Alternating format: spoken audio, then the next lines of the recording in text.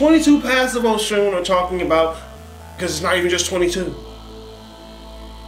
I've seen it from like here, from 5 to 38. And it's just Oshun. The different ways that this will approach you. The different ways that Oshun will approach you. So what does that do for an initiate? That shifts the initiate's way in which they think.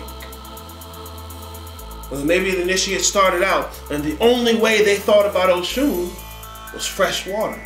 But then they listened to the master, and the master's telling them, no. Oshun has many faces. And starts telling them about the other ways in which they can see Oshun. Because look, this is what I say, the metaphysics these people use.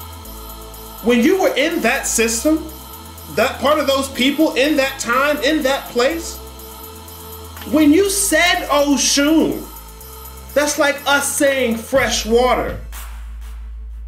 When a motherfucker in Kemet, in Egypt, said Ra, that's like us saying light.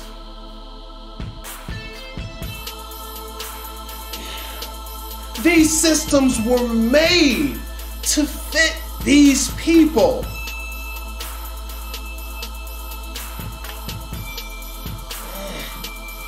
Let's not just say some new words, bro.